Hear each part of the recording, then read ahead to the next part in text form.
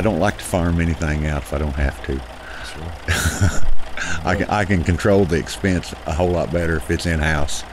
Well, we built it for pulling engines. We've got one that needs overhauled, and we've never overhauled an ISX engine. So we want to pull it out so we can see it, check all the check what we've got to check to be in spec, so that when we put it back together, we're looking at another engine of 1 million miles. Right. The uprights are 4-inch Schedule 40 pipe that we procured at a local scrap yard. Okay. The angle is also came from the scrap yard. That we made our own bases. We cut and welded angle together to make our box. Okay. Then it's got 7-inch H-beam at the top. It's 1/2-inch flange, 1/2-inch web. Okay. Then the trolley and chain hoist. Those were items from Amazon. Got almost as much in that as we've got in the scrap. To get our pipes to fit upright, to make our A's, we used a chalk line.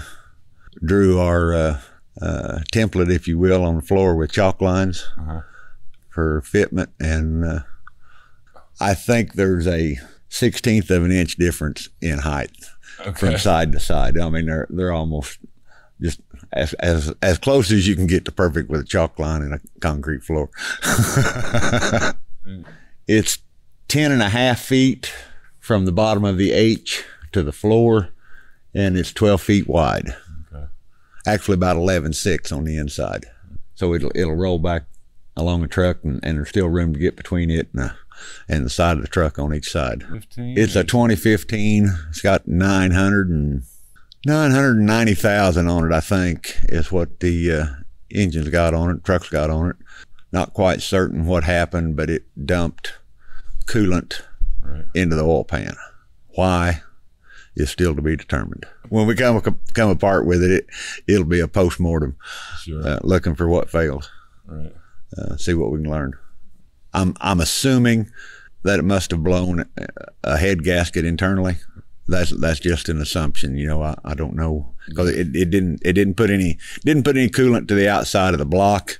It just blew coolant out the pressure relief on the radiator. Okay. The last time that we pulled an engine out of truck frame, we had a wrecker service come in and pull it out, and that's been 10 years ago.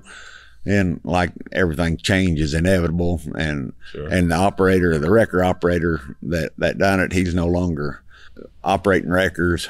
He was a guy that was really attention to detail driven, and we were able to pull out and put back in without pinching any wires or getting anybody hurt. Since he's not in the business anymore, the last time it was 200 out, 200 in, so that's $400 to do it.